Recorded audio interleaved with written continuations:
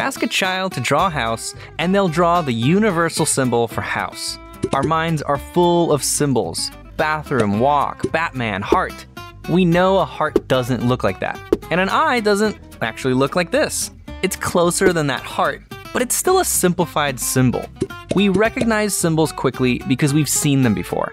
But when we want to draw something we haven't seen and looks like the real thing, we need more than symbols. There are two solutions. One is to learn to see like an artist, be able to observe your reference as it actually is. An eyelid is more 3D than this. The curve appears different from different angles. The advanced solution is to learn the anatomy and forms of the things you draw. This allows you to edit and invent by seeing more than what meets the eye.